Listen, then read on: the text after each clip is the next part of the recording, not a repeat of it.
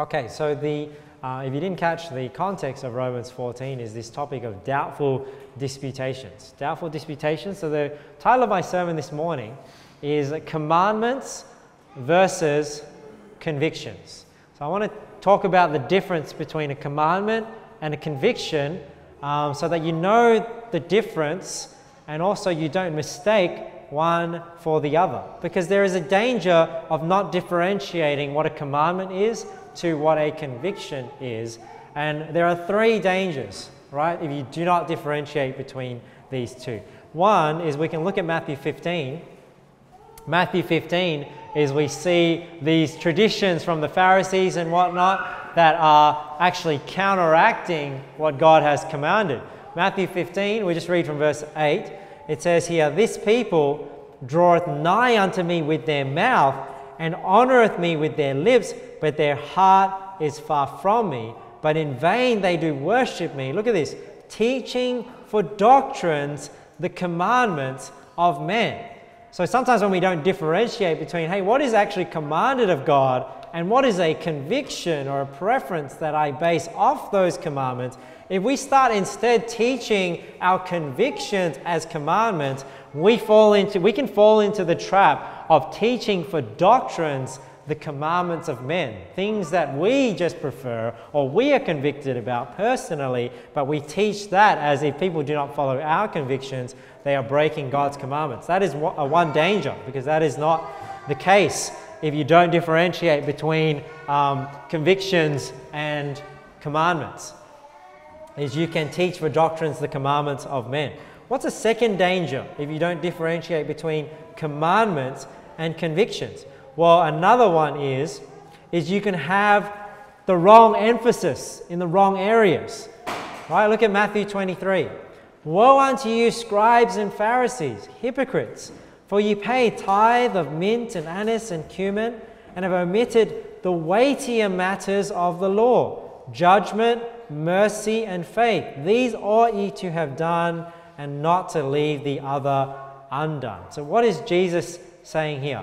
And then we read on in Matthew 24. "Ye blind guides, which strain at a gnat and swallow a camel." So notice there was nothing necessarily wrong with tithing on mint, anise, and cumin, right? So they were doing right in terms of tithing on even these small things. But what you have to realize is there are weightier matters of the law. There are things that are more important than others, where the emphasis should be and the emphasis should not be. So here there are two laws where one is actually more important than the other, right? Because Jesus says you've omitted, which means you haven't done, the weightier matters of the law. So you can't just have, people have this idea that all sin is the same, all laws are the same. This is not the case. Now, if you break the least of the commandments, will that still end you up in hell if you don't believe on the Lord Jesus Christ? Yes, but that does not mean all sin is equal. When people say, somebody who steals a paperclip is the same as like the serial rapist. These people are deluded, they're crazy. And it's the same that not all things in the law are the same as well. Right? There are things that are more of value in the law than other things. And we can see here that how you work out how much you give to God, right, is less than having justice, judgment, mercy, and faith. And he's saying, hey, if you're going to leave something undone, which you should, obviously you should try and do it all. He's saying you shouldn't do this and leave this undone. You should do this rather and leave this undone. Rather, if you're going to leave something undone. But my point here is there are weightier things in the law. And just like with commandments and convictions, if you do not differentiate between the two, you may have so much emphasis on convictions and trying to get people to live the way you live and do the things that you do, how you interpret the Bible, that you stop actually teaching the Bible. Right? And stop actually teaching, hey, what the Bible actually says about these and giving people a solid foundation. Because sometimes people, they just teach their convictions and that's all they teach. They don't teach how they come to those convictions. right? Teaching the Bible, and then people actually sometimes have an unstable Christianity because they don't know how to figure out for themselves the difference between the two, and they just end up following and living how people teach them to live, how people tell them how to dress, how people tell them how to talk, and then they end up actually having their faith in a person who's teaching them all these things, rather than having their faith in the Word of God and knowing how to use God's Word to guide them in their life and make these decisions and see how people have made their decisions based on the Scriptures. So you don't want to have the emphasis in the wrong place. That's why we can see a gnat obviously is a small creature and a camel is a large creature. And Jesus is referring to laws as, hey, there are some gnats in the law, and there are some camels in the law. So we don't want to think all the law is gnats, all the law is just camels. There is a difference between the weightier matters and the lesser matters. And the last danger of not differentiating between a commandment and a conviction is that you can judge somebody else's liberty by your own conscience.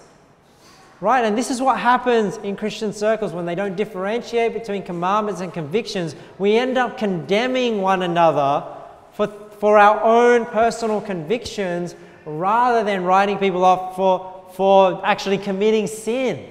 Now, there are certain sins that we ought to judge. So when we go through Romans 14, this is something important to note, that when it talks about judging, it's not just talking about we don't judge at all. I mean, the context of Romans 14 is these doubtful disputations. The problem is that we condemn one another, we write each other off, we judge one another on things of conviction.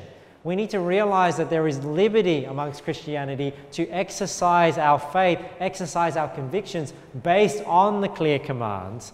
And we need to understand this. So whilst we may have different opinions on what our convictions are, we need to allow for that liberty there and understand people can have a difference of convictions. So we don't want to judge somebody else by our own convictions. Rather, we may try and convince them of our convictions, but we don't condemn them for them, just because they have a difference of conviction. 1 Corinthians 10, and we'll go to this passage in more depth a bit later, but he says here, conscience, I say, not thine own, but of the other, for why is my liberty judged of another man's conscience? So Paul actually in this passage has it the other way, whereas I'm saying there's a danger that we judge somebody else's liberty by our conscience. And I'm getting the principle here from Paul saying, hey, why should I be judged? Because somebody else's conscience has that conviction. That's what he's saying here. Why is my liberty judged or condemned of another man's conscience? Okay, so let's get into the meat of the sermon. First of all, what is a commandment? I know these are pretty clear cut, but I just thought I'd do some basics. What is a commandment? Well, commandment is a clear statement in the Bible, a clear command in the Bible. Look at Luke 18. Luke 18 verse 20. Jesus says here, thou knowest the commandments, do not commit adultery, do not kill, do not steal, do not bear false witness, honor thy father and thy mother. So Jesus is mentioning in this passage a few of the 10 commandments. Now the 10 commandments are not the only commandments there are. Right? There are a lot of other commandments in the Bible that are there. The 10 are significant because they sort of form the foundation of the rest of the commandments that are given to the nation of Israel. And they are particularly significant because those were the ones that were spoken by God in the Mount. So that's why they had a key significance. They were the first 10 commandments given, and they were the ones spoken from the Mount. And after those first 10 were given, the people were they didn't, remember we read in Hebrews 12, people didn't want to hear from God anymore. They were scared. They said, hey, Moses, you just get the rest of the commandments, because if God keeps talking to us, they were scared they were going to die. Because not all the 10 commandments are still kept, right? Because the Sabbath is in those 10 commandments. But that does not apply to the New Testament today. So you have to understand that the 10 commandments are not just these timeless commandments. They're significant for another reason. But what is a commandment? A commandment is a clear command from God. So you don't commit adultery. Committing adultery is a sin. You don't kill. And we know this is murder, right? Because there's obviously capital punishment.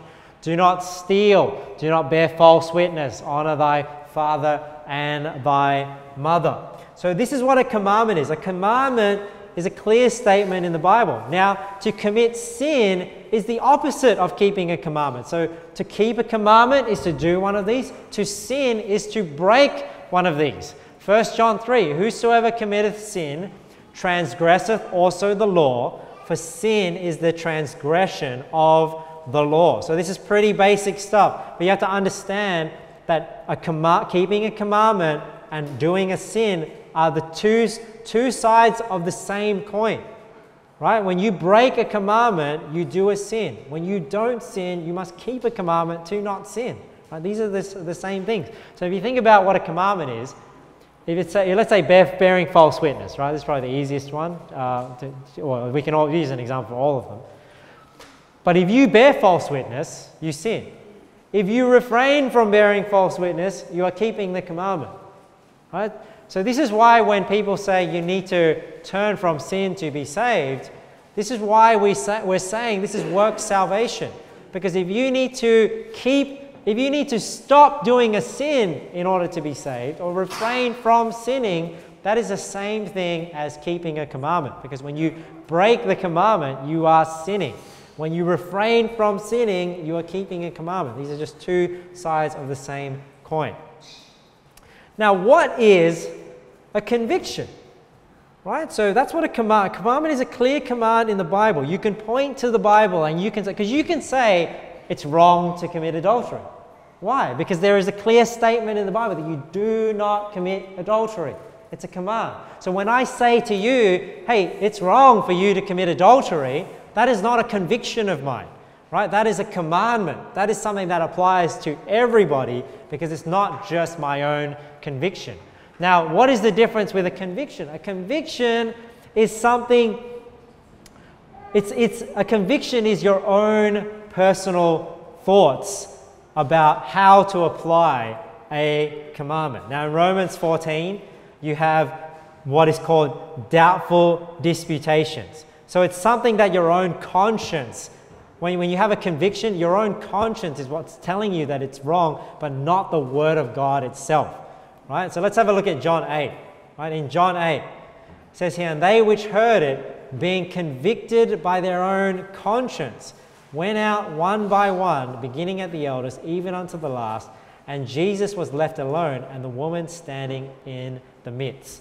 So you can see here that your convictions come from your conscience. Right? So what is your conscience? That's what we're going to talk about next. Right? So what is your convictions? Your convictions is how your conscience feels about God's law, right? So you have God's law, and then you have your conscience bearing witness about how to apply that law in different areas, and that's where we get our convictions from. So what is a conviction? It's when you believe something to be right or wrong based on the conscience. Now, it is different to a preference, right? Because you have a commandment, which is a clear statement. You have a conviction, is what you believe to be right and wrong, even though it's not a clear command stated in the Bible based on your conscience. And then you have preferences. Preferences is when you prefer to do something, but you don't think it's wrong not to do that. Right? So you may go, I prefer to, wear certain colors, but I don't think it's a sin not to wear those colors. But when you have a conviction, you're saying, I believe this is the right thing to do. And if I don't do it, I'm not doing what's right. Do you see the difference? And a command is, it doesn't matter what you think, right? You can have a conviction the other way from a commandment. You may be convicted that it's right to commit adultery. You may have a preference to commit, your preferences and your convictions no longer matter when it's a command, because you're commanded to do it anyway. When it comes to your convictions, it's based on your conscience, what you believe is right and wrong. Your preferences is what you prefer to do, but it's not right or wrong to do whether you do it or not. So it's very important to know the difference between these. So conviction is not a preference, right? Because you can have preferences. It's not a matter of right and wrong. A conviction is what you believe to be right or wrong. Commandment is right or wrong, whether you believe it to be right or wrong or not. Now, what is your conscience? Right? So what is your conscience? We read in Romans 2 here, for when the Gentiles, which have not the law, do by nature the things contained in the law, these having not the law are a law unto themselves, which show the work of the law written in their hearts. Look at this. Their conscience also bearing witness. So your conscience is something that God has given you to bear witness whether or not what you're doing is right or wrong, which is according to the law. So it's an interesting thing that we have this innate sense, which is the conscience, where we know something is innately right or wrong. This is why it's saying here, the Gentiles, people who were not taught the laws of God, still do naturally things contained in the law, because the law of God is in their hearts. So they know innately lying is wrong, stealing is wrong, murder is wrong. And even though they don't follow the laws given to the nation of Israel, they themselves, the Gentile nation, set up laws like that. They will have laws that prohibit stealing. And we see that, even in Australia, there's still laws that do this, even though it's a secular nation.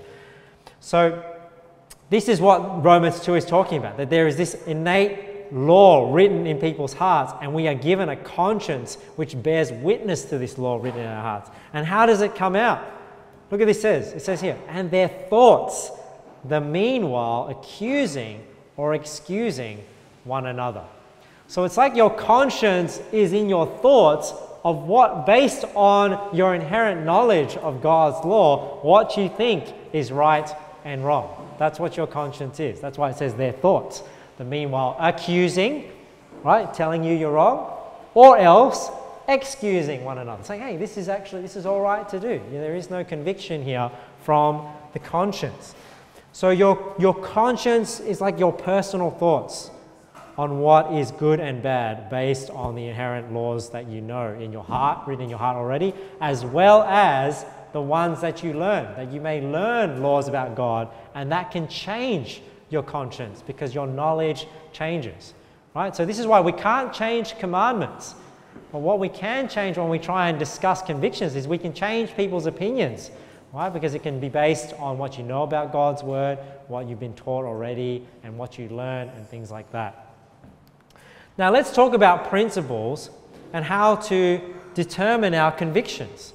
Because if our convictions are not necessarily just clearly stated in the Bible because we've got commands, how is our conscience swayed when it comes to things that are not so clear in the Bible, that are not just clearly stated? Well, let's go to a few passages we're going to go through.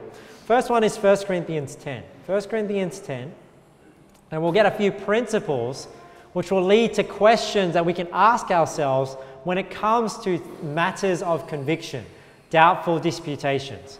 Because remember, commands we don't question, right? If it's a command, not question meaning we can understand these things. I don't mean that we don't question the logic of it. I'm saying that we don't question whether it's right or wrong, a command, right? A command we do whether we like it or not, whether we believe it's right or not. Convictions are things that we believe to be right or wrong, but are not clearly stated. So how do we deal with these matters of the conscience? 1 Corinthians 10. What say I then? That the idol is anything, or that which is offered in sacrifice to idols is anything? So what's the context of this passage? It's eating things sacrificed to idols, right? But I say that the things which the Gentiles sacrifice, they sacrifice to devils and not to God, and I would not that you should have fellowship with devils. So what is he saying here?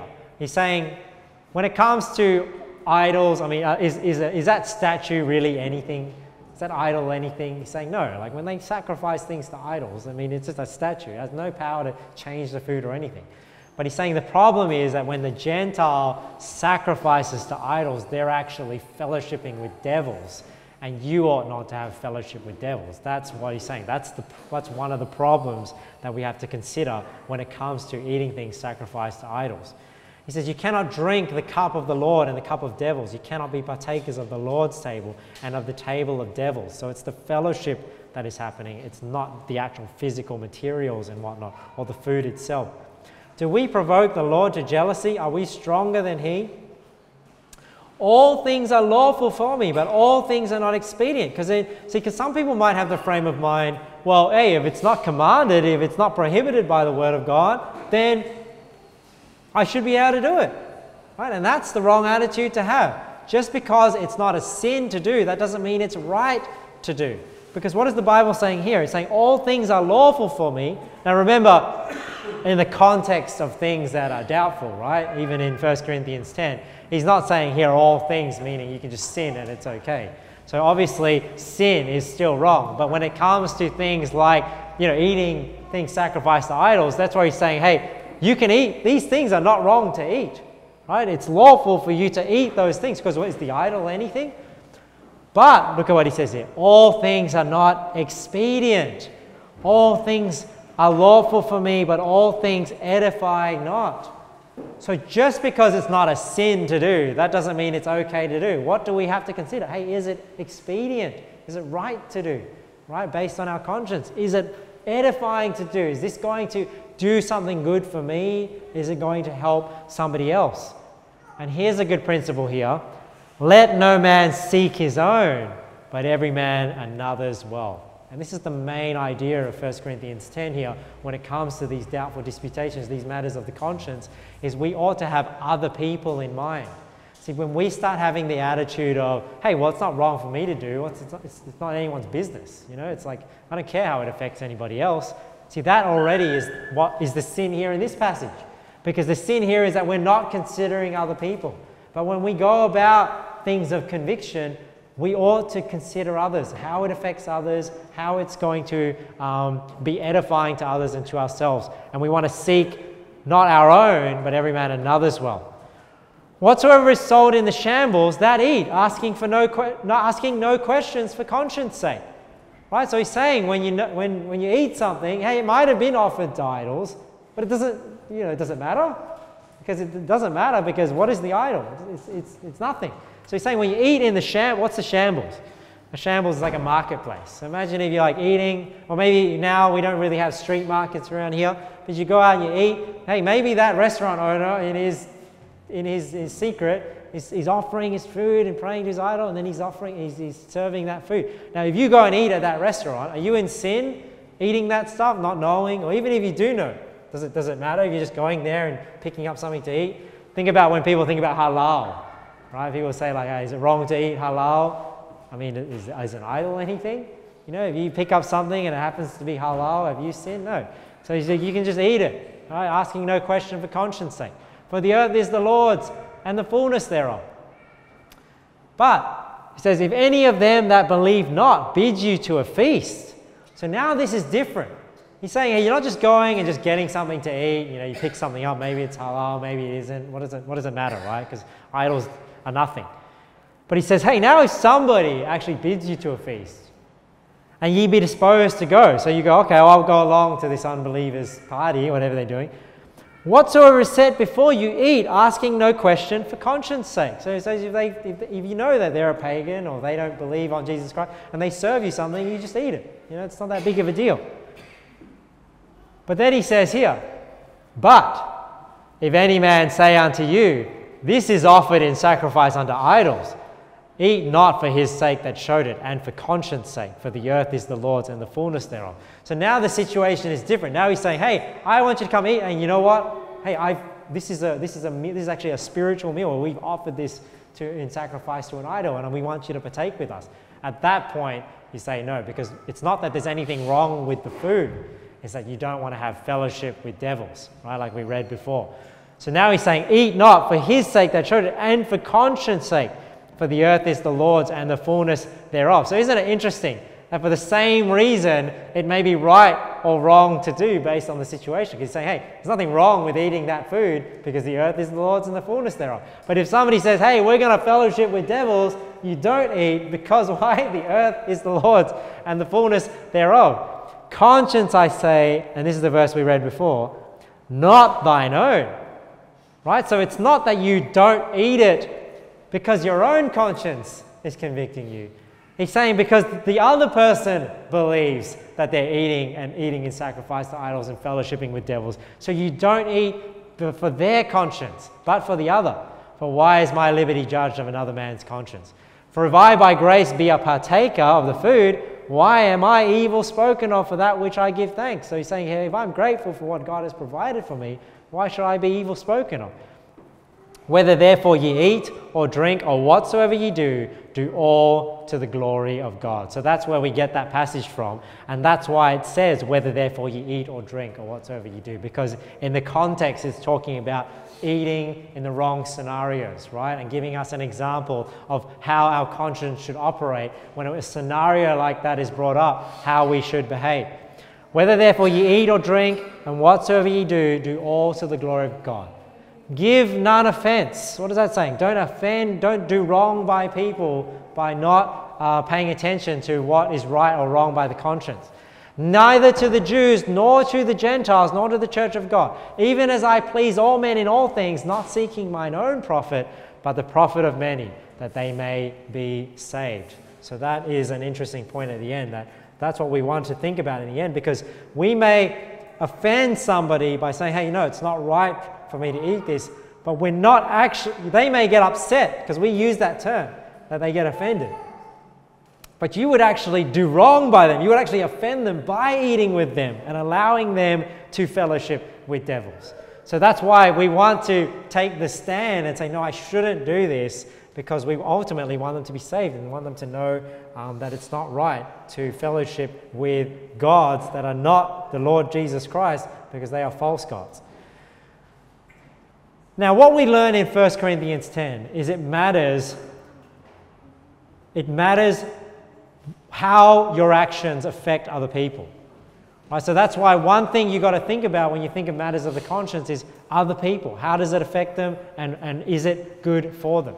And I've often heard this saying that has been taught to me: the heart of the matter is a matter of the heart. And that's what we learned in 1 Corinthians 10. Hey, what is the heart of the matter? The heart of the matter is, what are you intending? How are you helping these other people? Where is your heart at? And sometimes that can sway your conscience on whether something is right or wrong to do.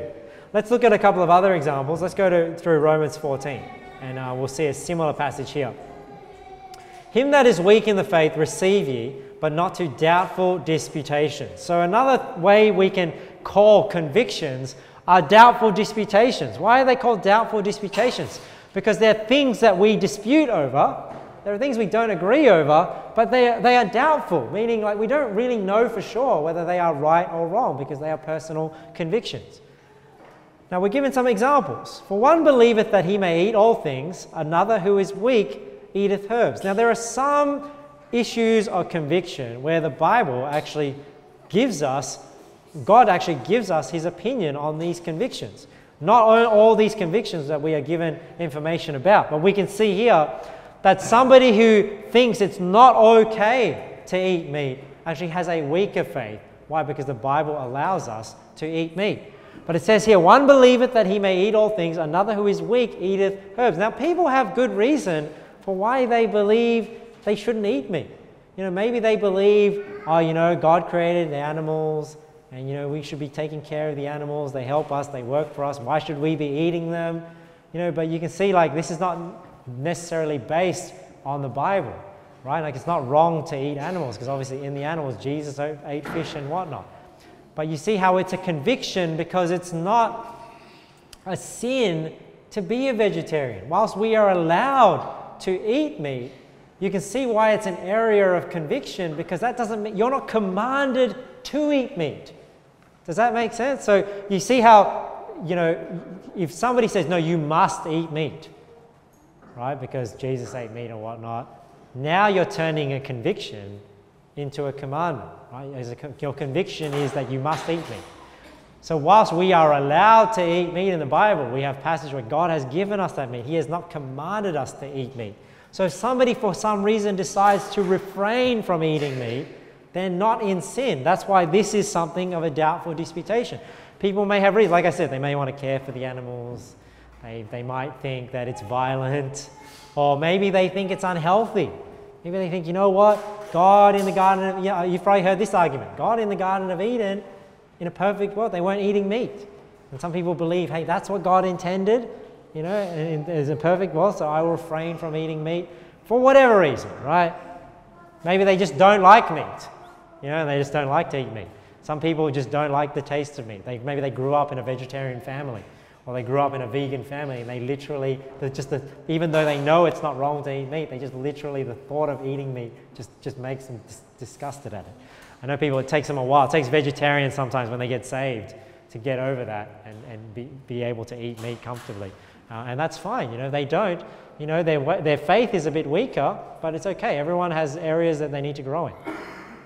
Let not him that eateth despise him that eateth not. So you see how here it's saying, hey, if somebody has a decision, has a conviction not to eat meat, you shouldn't hate that brother or condemn them for that. Just understand why they have that conviction, and you can lovingly try and convince them and encourage them to increase their faith.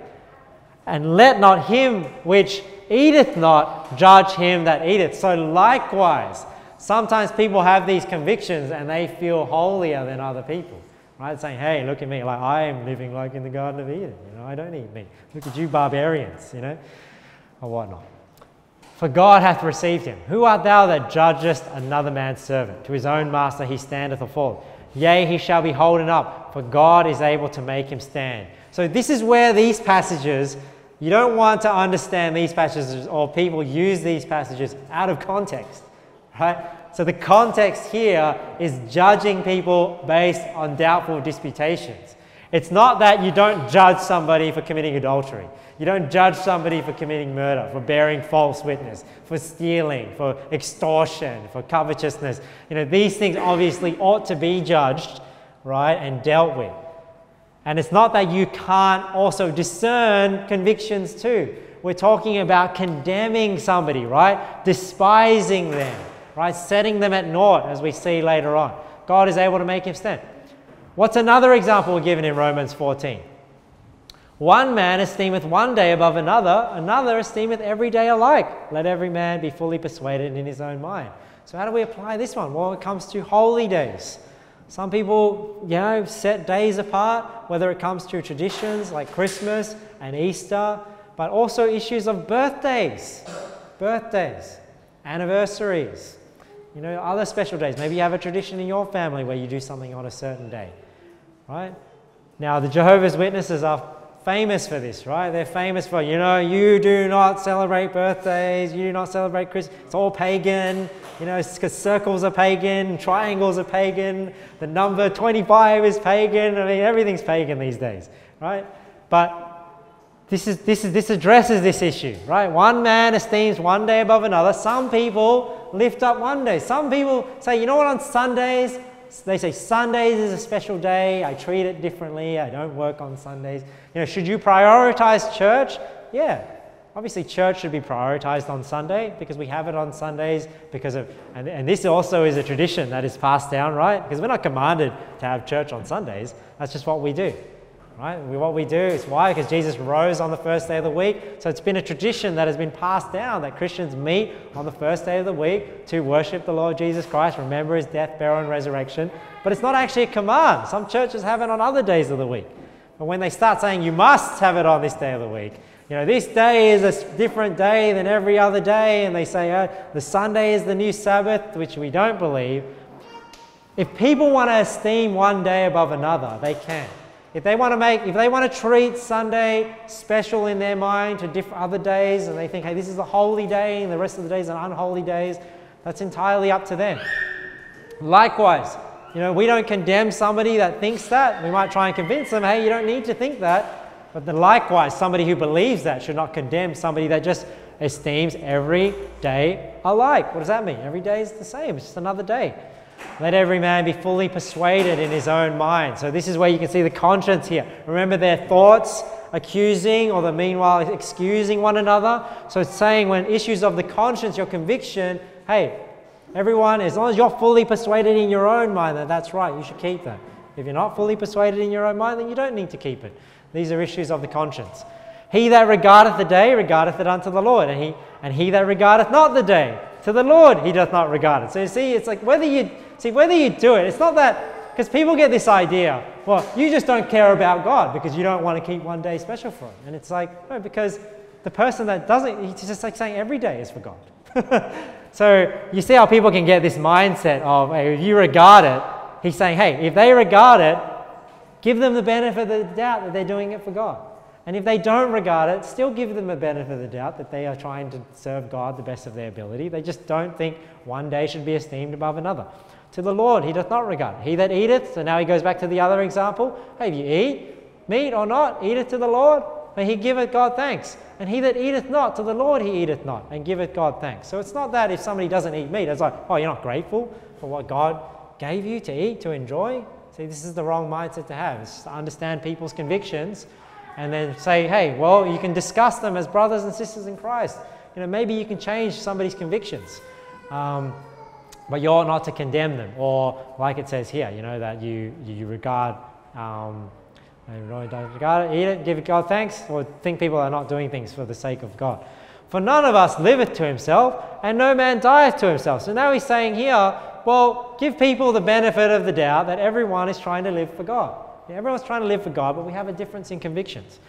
For whether we live unto the Lord, and whether we die unto the Lord. Whether we live, therefore, or die, we are the Lord's. For to this end, so now he brings up Jesus Christ, for to this end Christ both died and rose and revived, that he might be Lord, both of the dead and of the living. So whether you do or you don't, in areas of doubtful disputations, you live your life for God. And this is why Christ died, so that he can, allow us to live this way. But why dost thou judge thy brother? Or why dost thou set at naught thy brother? For we shall all stand before the judgment seat of Christ. For it is written, As I live, saith the Lord, every knee shall bow to me, and every tongue shall confess. So then every one of us shall give account of himself to God. So what is this passage saying here in Romans 14? This is saying, well, there are areas of sin, right, which is commandments, and there are areas of conviction, and we allow people to exercise their liberty, how they're going to exercise those convictions. Why? Because they are going to answer to God for how they live their life. So sometimes you'll hear me say, well, that's an issue between you and God, of whether you do it or not. This is sort of what I'm referring to. Well, when you answer to God, you're going to answer to God for what you allowed or didn't allow in your life. Right? So this is what he's saying here. You don't need to condemn that person for a conviction that they have, because if it is wrong, if it was wrong by their conscience, they're going to stand before God and give account for why they allowed that. And they may gain or lose rewards. You don't need to stand in God's place to judge something that you don't know is 100% clear. Like I said, you can convince them to change their convictions if you don't agree, and that's fine for that discussion to have. That's not judging your brother or sister. Like, you can say, hey, look, I don't think it's this way, and you have a discussion about it in love, but condemning somebody or hating somebody and just writing them off, that's what we ought not to do. Let's go on. Let us not therefore judge one another anymore, but judge this rather, that no man put a stumbling block on occasion to fall in his brother's way. So again, this judging, like I said, is not just discerning right and wrong, not discerning commandments. It's talking about doubtful disputations. That no man, what is he saying here? So you don't have to despise people and condemn them just for their convictions. Just make sure you are not encouraging people to actually sin. That's what the Bible's saying here. So don't condemn people for their convictions. Just make sure you're not condemning them by actually causing them to sin and putting a stumbling block in their way or an occasion to fall in his brother's way. Right? That your liberty is not putting people in a situation where they may not have as strong convictions as you, and then they go actually into sin. Right? And we see that, maybe like company you hang around. Right? Like company you hang around and you think, well, hey, it's not wrong to have a beer, but then a guy that's like not so strong as you drinks too many and then actually gets drunk and gets into sin, and you've actually encouraged that behavior because of the liberty you believe you have. So we need to be careful of how we affect other people. I know and am persuaded by the Lord Jesus that there is nothing unclean in and of itself. Again, in the context of doubtful disputations. Right? So you don't want to get a verse like this and somebody says, see, sin doesn't apply in the New Testament anymore. There's nothing unclean in and of itself. So that's why he's saying it's nothing unclean in and of itself, because these are these temporary things back in the Old Testament that some people still believed were wrong to do. But to him that esteemeth anything to be unclean, look at this, to him it is unclean. So again, remember when we went to 1 Corinthians 10, it's about asking your conscience, am I doing what's right by other people? Romans 14 is about being fully persuaded in your own mind. If you are fully persuaded that it's right to do, it's right to do. If you're fully persuaded it's wrong to do, you shouldn't sin against your conscience. That's why it says here, if you esteem something to be unclean, not right to do, to him it is unclean. So it's not that to him that esteemeth anything to be unclean, to everyone else it is also unclean. which is how some people treat their convictions, right? If it's wrong for me, and nobody else should do it. And if they do it, I condemn them. No, it's to him it is unclean, right? So your own conscience convicts you. That's why you never sin against your conscience.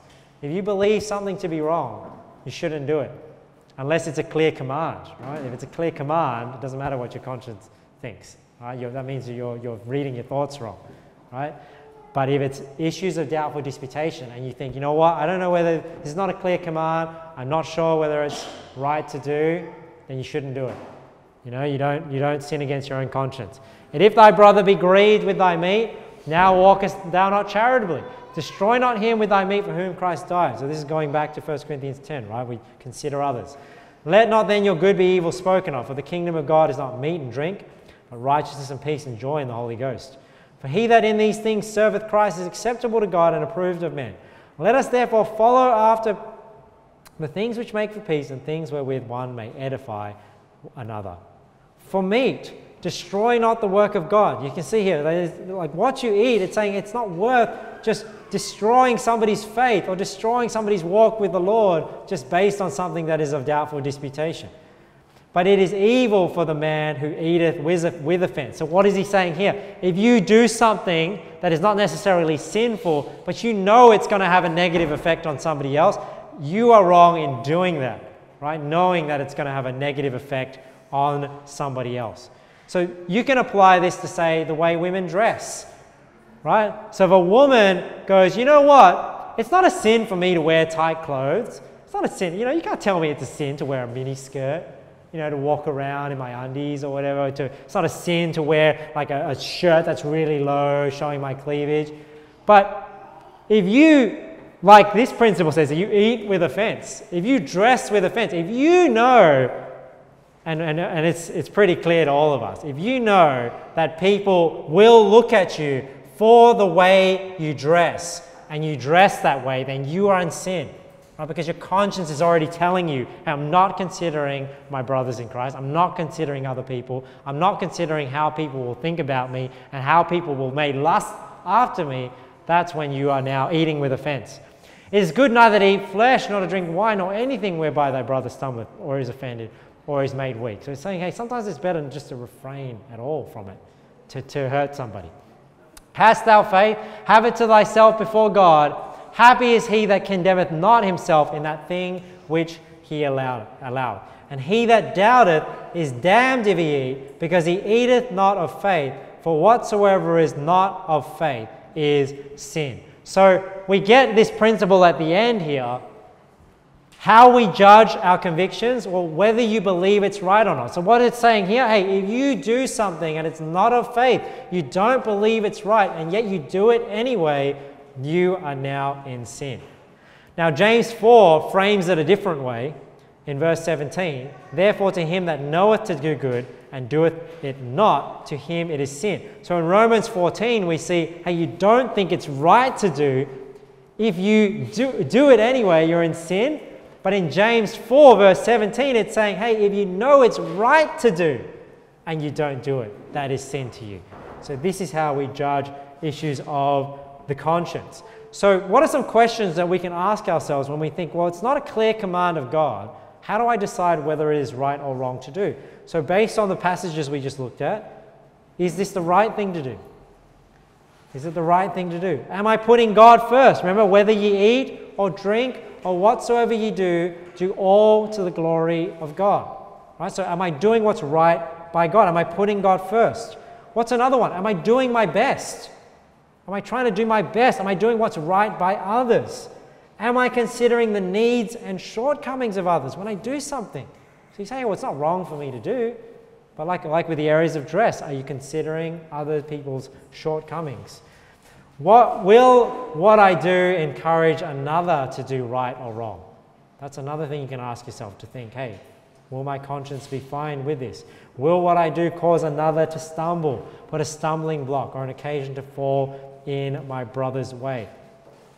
So let's talk through just some examples now of different areas of conviction where people often do talk about, do make them commandments. And we already talked about the areas of food and drink. So I won't spend too much time on that, because when I went through it I already went through 1 Corinthians 10 and Romans 14. So in terms of, eating vegetarian, eating halal, I would say the same as well. Eating at restaurants of unbelievers. Now, what about other more questionable areas? Like, what about drugs? Is it a sin to consume drugs? You may say, as a Christian, well, of course it's a sin to consume drugs. Well, you may say, well, if taking heroin or taking cocaine and stuff, what makes these things wrong? Is it the fact that you're taking in a certain substance? No, generally what makes these things wrong is it because it affects your sobriety. Right? So that's the problem with alcohol. Too much alcohol, it affects your sobriety. Now, if you take hard drugs, sometimes you just take a little bit and you're already not with it, right? You're already not sober anymore, not thinking, you're hallucinating and whatnot. But when people say, well, is it wrong to smoke? People say, is it a sin to smoke? Do we have a command in the Bible where it says, thou shalt not smoke? Thou shalt not light up some certain type of plant and inhale the smoke. And you say like, well, it doesn't have to be in there for it to be a sin. Well, no, it does have to be in there for it to be a commandment. It doesn't have to be in there for it to be a conviction. This is why people can justify like, hey, well, if you can drink coffee, right? Take in that caffeine and get a good hit, why is it wrong to smoke? Hey, if it's okay for you to eat sugar and get a nice hit, feel nice, what's wrong with smoking? So you can see how it's an area of the conviction. Now, am I saying, therefore, smoke? Because my conviction is it's not good for you, right? It's not healthy. But you can see how it's not a commandment. Why don't I smoke? Right? It's because I don't think it's healthy for you. So it's a conviction of mine that if I should take care of myself, I don't smoke. Why don't I drink coffee? Is it because I think it's unhealthy? No. I just don't like the buzz that coffee gives me. So sometimes people go, oh, you want to have a coffee? And it's like, no, I don't really drink coffee. They're like thinking, is it a conviction that you think it's a sin to drink coffee? No, I just don't like coffee. 1 Corinthians 6, look here. All things are lawful unto me. Hey, look, doesn't this sound familiar? This is not the same passage. This is not 1 Corinthians 10. This is 1 Corinthians 6. All things are lawful unto me. All things are not expedient. All things are lawful for me. But look at this. But I will not be brought under the power of any. So you see, this is another issue with drugs, is not just the sobriety, but it's also the addiction.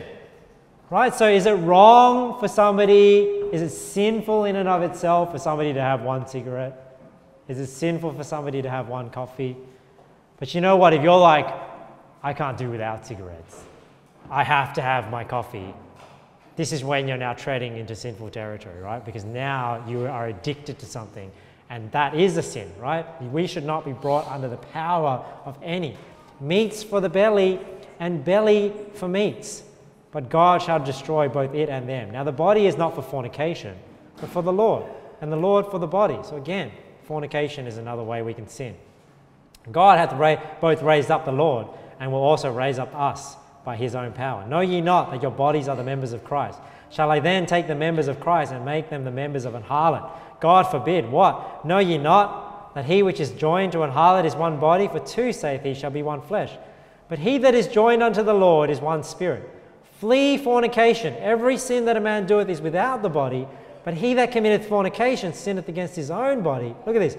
What? Know ye not that your body is the temple of the Holy Ghost, which is in you, which ye have of God, and ye are not your own? For ye are bought with a price, therefore glorify God in your body and in your spirit, which are God's.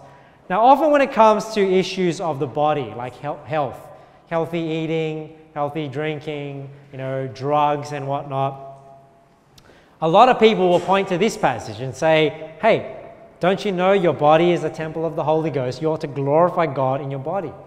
Now, what is the commandment? The commandment is to glorify God in your body. What are the convictions? How we are to glorify God in our body. Right? So the conviction is that we take care of our body and we treat our body with, we stay healthy, the things that we eat. That is the conviction that is built off the commandment to glorify God in our bodies, that our bodies don't belong to us. So if your body doesn't belong to you, you shouldn't trash your body. Just like you shouldn't trash possessions to somebody else. But you see how this is a conviction that people have. Now, what about when it comes to alcohol? Look, Ephesians 5. Be not drunk with wine wherein is excess, but be filled with the Spirit. So the commandment is that we are not drunk with wine wherein it is excess. But some people have the conviction, well, because you shouldn't be drunk with wine, I'm not going to drink wine, I'm going to drink alcohol at all. But that is a conviction that they have. The conviction is for them to be, teetotalism, which is to not drink it at all. But the commandment is that we do not get drunk. So you see the difference between a commandment and a conviction. Now somebody might say, we're commanded not even to look at alcohol. And then we go to that passage, and I think it's not as simple as that. Look at Proverbs 23. Look not thou upon the wine when it is red. So I think often people misquote this passage just to say, we shouldn't even look at the substance of alcohol. But it's saying, hey, look not upon the wine when it is red. Now, what does that mean? People dispute over what this may mean. But you can't just use this passage to make a commandment that people should not even look at alcohol. Because even if you take this as a commandment, look not thou upon the wine when it is red, does that mean you can look at wine when it's not red? You can look at beer, you can look at spirits, you just can't look at red wine. And that's why some people, they take these commands to Father, they're like, I don't even walk down the aisle of the alcohol because I'm not even meant to look at it. It's like you can't even accidentally look at it because now it's a sin. So that's why I think this idea of teetotalism is a conviction that people have. And it's fine for them to have that conviction. Like we say, we don't condemn people to have that conviction. And likewise, if people think it's okay to have a little bit of alcohol, then that's fine. But the sin is when people have too much. So we know when you're drunk, you're in sin. Now, we already talked about special days, so I don't want to spend too much time on that one, but holidays and whatnot, we talked about it when we were in Romans 14. What about issues of conscience in the church? There are matters of conviction when it comes to how the church is run as well, but there are issues that are not of the conscience. 1 Corinthians 14, look, let your women keep silence in the churches, for it is not permitted unto them to speak, but they are commanded to be under obedience, as also saith the law. Now, what is the reason why a church should not have women preachers? Because this is a command of God that women, when it comes to the teaching here of the congregation, women do not address the congregation. They are to keep silent during the address of the congregation. If they will learn anything, let them ask their husbands at home, for it is a shame for women to speak in the church. Now remember, the church is not this building. So it's not that you come into this building and then you're not allowed to talk. It's the address here. See how we are all gathered? Everyone's here and we're at attention. This is what the church is. So it's a shame for women to speak in this congregation. Now, when it says here, I just want to give you my thoughts here. It says, if they will learn anything, let them ask their husbands at home. Now, what I don't think this means is, after we're kind of dismissed here and we're eating afterwards and we're talking, that if somebody has a question about the message or they learn something from the preaching, that they can't ask somebody and get clarification. What I think this is talking about, because it's in the context of women teaching the church, right? So to me, it's saying, hey, if something is revealed to them, they then don't teach the church. They should ask their husband at home about, hey, is this right or not? And then their husband may bring that up at the church if they're in a position to speak. That's what I think that is referring to, just so it's consistent. What? Came the word of God out from you, or came it unto you only? If any man think himself to be a prophet or spiritual, let him acknowledge that the things that I write unto you are the commandments of the Lord. But if any man be ignorant, let him be ignorant. Wherefore, brethren, covet to prophesy, forbid not to speak with tongues, let all things be done decently and in order. So this is the passage that people generally go to when they talk about how things are run at church, right? They'll say, hey, why do we have things at church like this? Because everything should be done decently and in order. So what is the command here? The command is that everything be done in decently and in order. But what is the conviction? How you do things to go about things decently and in order. So churches sometimes condemn one another for how they do things. Their order of service. You have not enough hymns, too little hymns. You preach too long. Well, probably that one, right? Preach too long. Other ones like you preach too short. So it's just, these are just matters of conviction. Do you have two people preach, one person preach? Like, how many songs? Do you have a song leader up here, not have a song leader? Do you have people up here singing together? And the people, these are just all matters of conviction, right? What people believe to do is right or wrong. So let me list off a few. The order of service we talked about. What about the name of the church? Man, that is one where people get really riled up about, like whether you use a label or not. And people will separate over those things. They'll say like, hey, if you don't have Baptist in the name, we don't want to fellowship with your church. So you can see how people are condemning, setting their brother at naught over matters of conviction, not things that are actually done. Like, we're not given any command in the Bible of how to name the church. We're not given any command in the Bible how the order of service is. I don't remember reading that passage saying you must have hymn, announcements, prayer, like the way we do. This is just the way this church is run. It's just a conglomeration of my convictions, right? What I believe and my preferences too, right? So not everything we do here is just conviction. It's also preference. It's how I like things to be done, being the leader here. What about titles? It's another thing in church, how you address people. Some people have a conviction that younger people should address, Mr. and Mrs. Victor, or Mr. Tay, Mrs. Tay. Some people have that conviction. Now, if some people prefer to be addressed that way and say, you know what, I prefer to be referred to as Mr. Tay or Mrs. Tay, I'll respect that. I'm not going to say, oh, who are you, holy? You want to use the title? Like, what's up with you? And have that sort of attitude. No, if people believe that's respectful, I'll respect them with that. But, I don't care whether people call me Mr. or Mr., call me Victor or not. I don't care if people call me pastor or not. To me, I believe, my conviction is these things are unbiblical, right? Because you don't see people addressing people by titles in the Bible. They address each other by their first names. So I think we should follow that pattern, but it's not a command. See, this is why you have to realize. That's why I don't say it's wrong for people to do that. I don't condemn churches that have that culture, because it's a conviction of mine that it's not done that way, and that's why I don't do it. People have children's church at different time. Again, this is a conviction. How people run their church is a conviction, and people have preferences there. The type of music, that is a huge one, because people will say, hey, well, you have this music, it's got this beat, it uses this instrument, oh, that's ungodly, that's worldly, that's, a sin. But in the Bible, we're not told what instruments are right or wrong. I don't remember reading a passage about a beat pattern or a pattern of notes that was sinful. So that's why these are areas of conviction. And people can have these convictions, that's fine, but we can't condemn others for the convictions that they have. Altar calls, offerings, how we take up offerings. That's a conviction of mine that I just prefer not to do a public offering where it's passed through and everyone's watching. That's why we have the box. If you're wondering why in our church, why do we have a box over there as opposed to have a time of offering where people come up and they pass the bags through? I just didn't like the culture it created, where it's kind of, people like giving them, wondering how people watching them, do I put my hand in the bag? Because I remember I was in a church, people just put their hand in the bag and they don't put anything in there because they don't want other people to think that they're not giving, right? Because they may be direct deposit, but then they direct deposit money into the bank, but then when the offering is, I don't get the honor of pretending I put something into the bag. So I didn't like that. So I just prefer, it's between you and God. I appreciate people that give. Obviously, there's an expectation to give, but I don't want it to be something that's seen. If you direct deposit, I don't want you to feel like you're not giving to the church because you don't have that public display of putting something into a bag.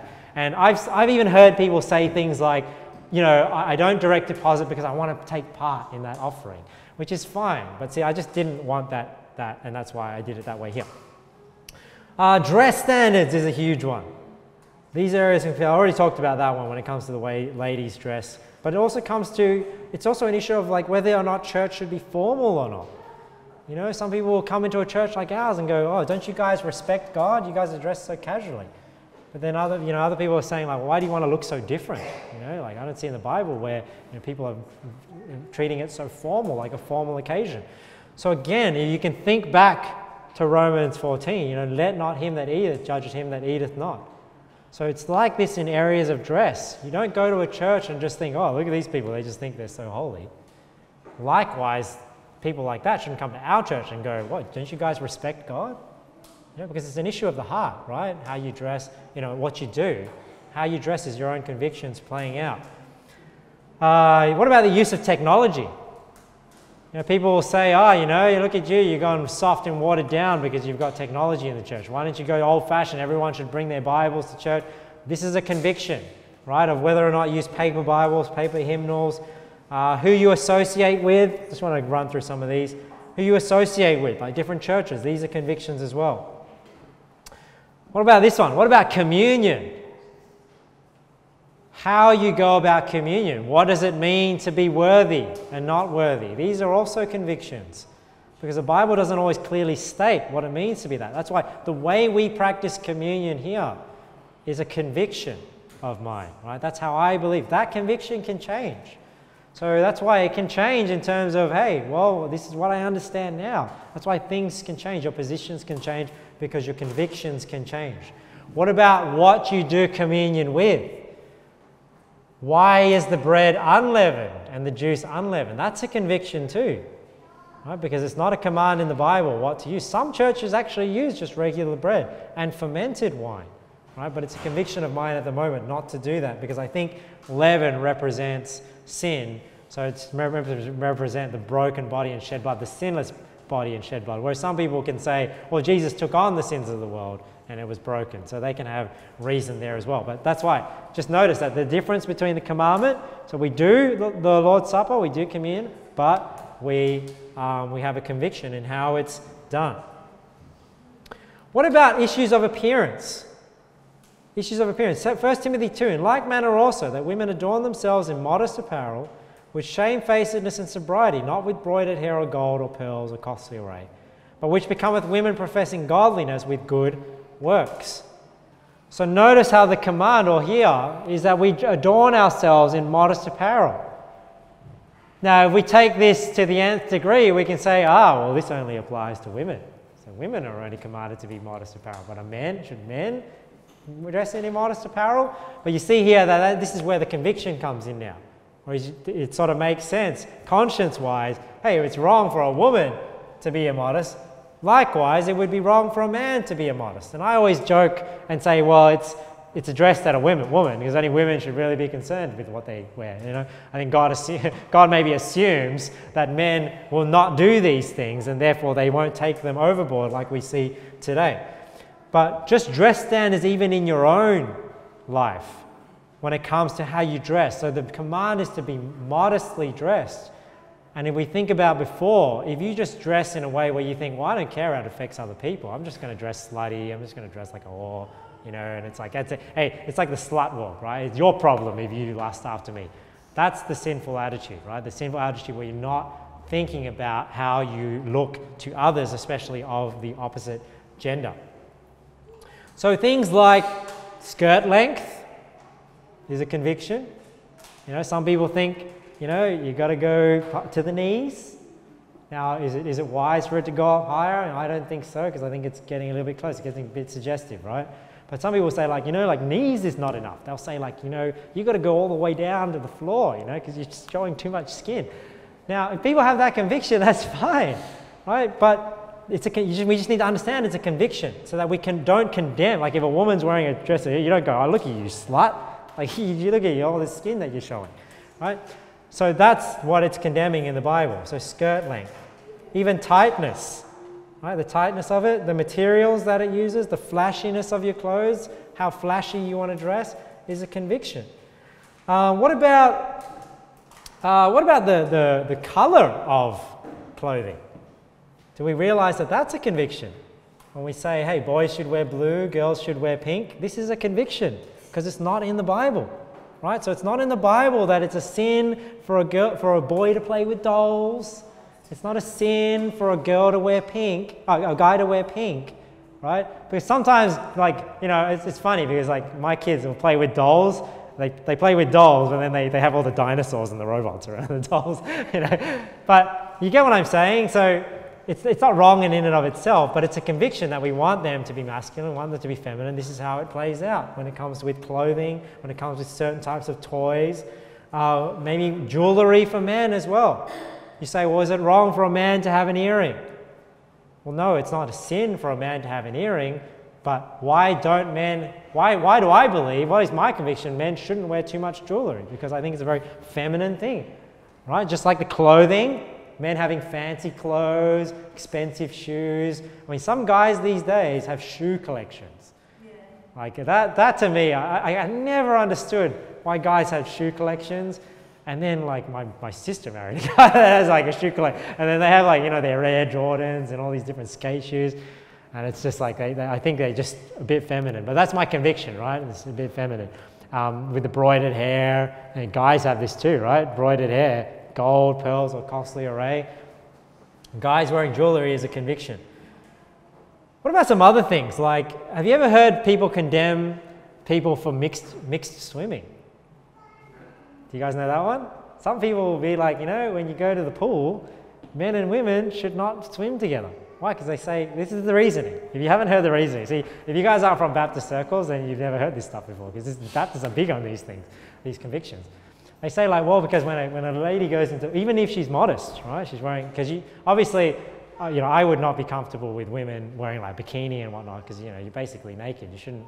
But let's say you're going to the beach and you're modest, you know, you're in some like knee-length shorts, you're in a shirt, but they'll say, but once you get into the water, it's all tight.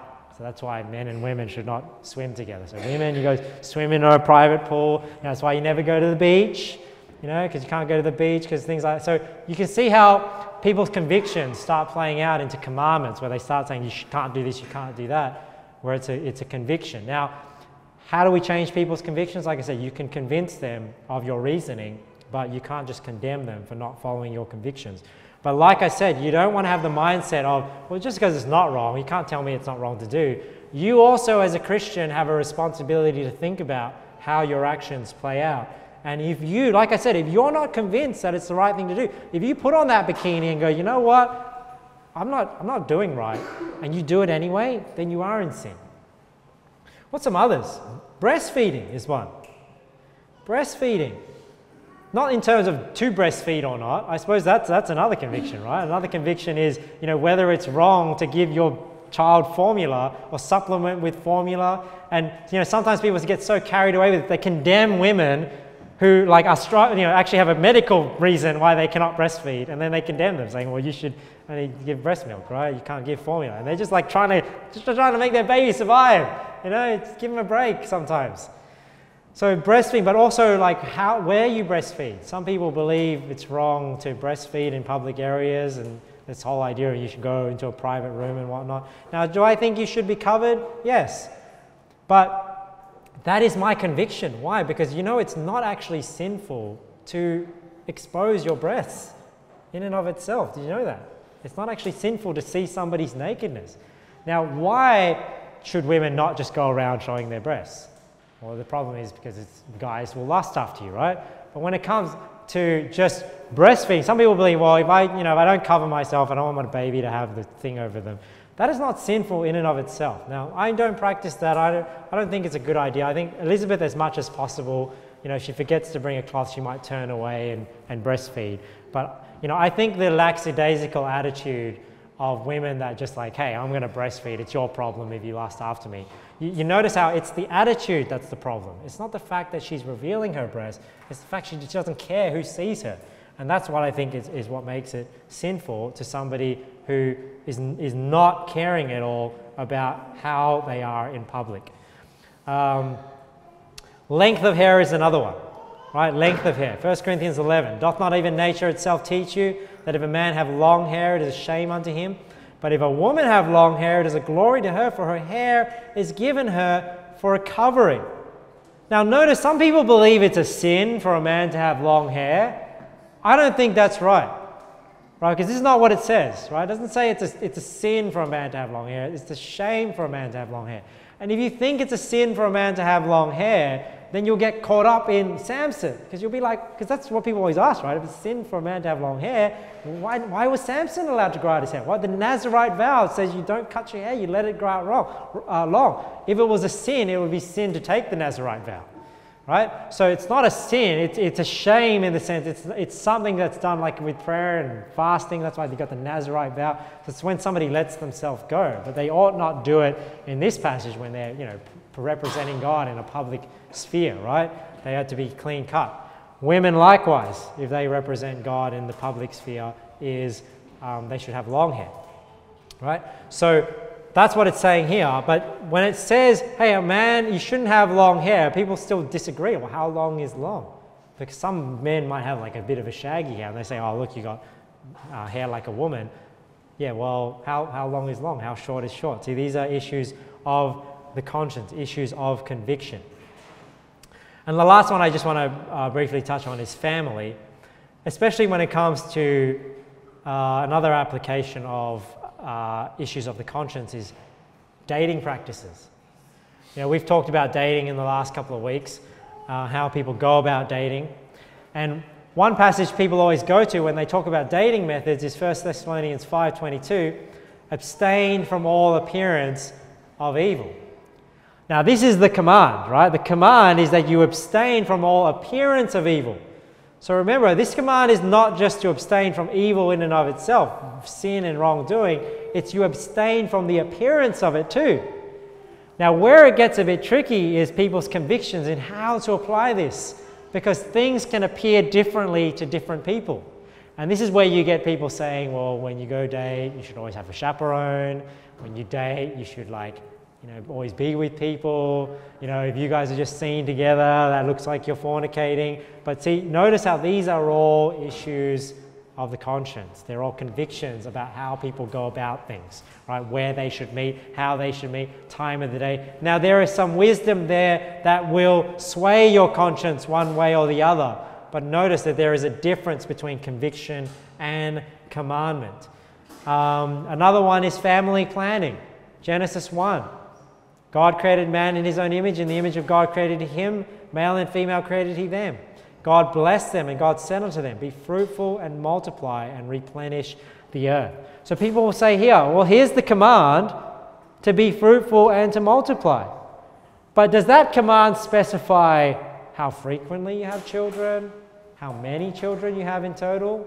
Because let's say you have 3 and you stop. Have you been fruitful and multiplied? Yeah, you've multiplied. But people will take this, their conviction will mean, well, that you can't use birth control methods at all, any birth control methods. Or you'll say that you must have children as quickly as possible. There's no reason ever to take break from children. So you can notice there the difference between the commandment, which yes, we are commanded to have children and to strive to be parents and to have as many children as possible. How that plays out is the conviction. What about schooling methods? Right? Homeschooling versus sending your kids to school. This is another conviction as well. Right? So when it comes to Deuteronomy 6, this is where people, they'll use this passage to teach homeschooling. And obviously you can base the homeschooling principle off it, but this is not commanding homeschooling in and of itself. Deuteronomy 6, these words which I command thee this day shall be in thine heart, and thou shalt teach them diligently unto thy children, and shalt talk of them when thou sittest in thine house, and when thou walkest by the way, when thou liest down, and when thou risest up. So you guys know, I'm all for homeschooling. I promote homeschooling. I think it's a good idea. I think if you can homeschool your kids, it is way better. You spend so much more time with them. You have so much more influence on them, and you can control what they learn, and you can protect them from evil people as well. And you don't have to sort of roll the dice by taking your kid to a school. But not everybody is cut out for homeschool. That's why it's not a commandment. And people come here and go like, see how it's singular. It's you must teach them. You must do it. But that doesn't mean you do everything for them. Because even homeschoolers do not do everything for their children. They take them to art class, they take them to sport class, they take them to this, they take them to that, they take them to play groups where one of the other parents will take the kids and do an activity for them.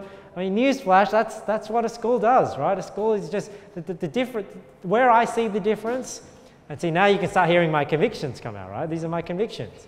Where I see the difference is where you have no contact with your kid at all for just 6-7 hours of the day, and then you see them later, as opposed to a homeschooler that takes their child somewhere and they're there with them, influencing them and part of the activity, right? Not just sending them off to somebody for many, many hours of the day, right? And just doing that 5 days a week, and then doing it with tutoring as well on Saturdays, and it's just when do you do this? Because I mean, somebody could argue that they can still do this. I mean, they still rise up with their children, they still walk with them to school, or by the way, you know, when they'll sit us down with their livestock, they still eat dinner with them. So somebody who doesn't homeschool can still argue, well, I'm keeping this commandment, I'm responsible for my kids, I'm with them, I'm teaching them all the time, but I just utilize an organization just like you utilize people as well. So you can see how it's a conviction, but I definitely believe it's better to do one over the other. But I understand that it's my conviction. That's why I don't condemn people for utilizing schools and utilizing that.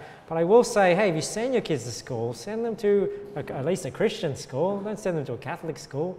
If you send your kids to school, send them to a good Bible-believing school. There are good Bible-believing schools out there that are run by IFB churches and whatnot. There's one in Condell Park that a lot of parents bring their kids to. But, you know, if you can, and you can homeschool your kids. Everyone is capable of doing it. You know, when you look back at the things your kids learn in, you know, primary school, you'll be shocked at how basic it is. And you just think like, yeah, anybody could teach this. What I think is very hard about homeschooling is just being patient with your kids. But that's just hard being a parent. You know, being a parent is being patient with your kids. So to me, homeschooling is just like being a good parent, because a good parent should be teaching their children, should be being patient with them, should be teaching them life skills. You shouldn't just either be lazy or think you're not capable of doing it, because God has given you the capability to be able to raise your children, and that's all homeschooling is. It's just raising your children. So homeschooling is one of those. You know, standards for your children, how you discipline them. You know, we should discipline them with the rod, but how frequently, what you discipline them for. These are all convictions.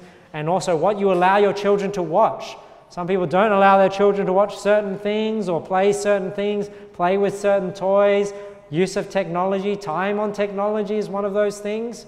So these are different convictions that people have, and we need to be aware of that, right? How technology can affect our lives. I know that's something dangerous today, that technology consumes our lives, and sometimes people are just so active on their phones and so active on social media and whatnot that they're neglecting their children. And I think we all have a danger of that, because we all have smartphones now. So make sure you spend time with your children, you're paying attention to them, and you're not just always with them, you know, on your phone, just ignoring them, right? Because before you know it, you know, you're going to set some bad habits for them, and also before you know it, they're going to be grown up, and you're going to like miss all that time with them because you were so worried about that Facebook group. You were so worried about what was happening in somebody else's life that you missed what was happening right before your very own eyes. So, in conclusion, I know this is a bit of a long sermon, but hopefully it was interesting for you. In conclusion, you may have a bit of, when people learn about commandments and convictions, and they realize a lot of things that they've learned in Christianity are not actually commandments, that they're convictions. There's a bit of uneasiness, because it's like, man, like, what do I do now? Because I don't know what's right or wrong anymore. Like, I don't know. So that's why I'm giving you some principles to determine what's right and wrong. Because some people are uneasy. It's like, I just want somebody to tell me, just tell me what to wear. Tell me how often I have to be at church. Tell me how much Bible I have to read every day. Tell me how many times I have to spank my children a day. You know, just tell me. You know, but this is not how it works, right? There are areas of conviction in the Bible that you have to use these principles, that God's word, to guide you to make the best choice. So maybe you can take some consolation in some certainty that not everything is certain. You know, that I am certain of, that not everything is certain. And just because something is a conviction, I'm not downplaying its importance. So when it comes to, like, you know, drugs, we talk about clothing, how to raise your kids, just because these are areas of conviction, that doesn't mean they're not important. They're very important. I'm just saying that they are not specified and outlined for you as commandments. You need some wisdom to determine what is best by God, what is best by your children, what is best by other people, and what is best for you as well. So we can't change the commandments. Just remember, we can't change the commandments, but we can change people's convictions. So that's why sometimes when I'm preaching up here and I have a conviction, you know, I'm trying to convince you, hey, this is why you ought to have this conviction. This is what's wise to do. And if you take on those same convictions, then you will change according to those convictions too. But you need to understand the difference. Because if you don't, you can fall into those three dangers. Remember, one is that your convictions may override a commandment, which is not good. Right? Another one is that you may condemn somebody for something that you shouldn't condemn them for. And the last one is you may have your emphasis in the wrong areas. Sometimes people are so focused on convictions that they forget the weightier matters of the law. They condemn people for their convictions and they forget that loving your brother, is so much more important than our personal convictions. All right, let's pray. Thank you, Lord, for your word. I just pray, Lord, I know this was a lengthy, meaty sermon, Lord, but I just pray it was very practical, help people think about how to judge these things. Lord, help us not to have the mindset of like we just don't care about what we do, we don't care about others, because Lord, our actions should be guided by love for you, love for the brethren, love to do what's right. So help us, Lord, to have that mindset, and help that mindset, Lord, raise our standards, not because we just take the doctrines of men as commandments, but Lord, because we are trying to seek a higher standard of living, a more strict convictions. And Lord, may that show in our desire to want to serve you as closely to your word as possible. We pray in Jesus' name. Amen.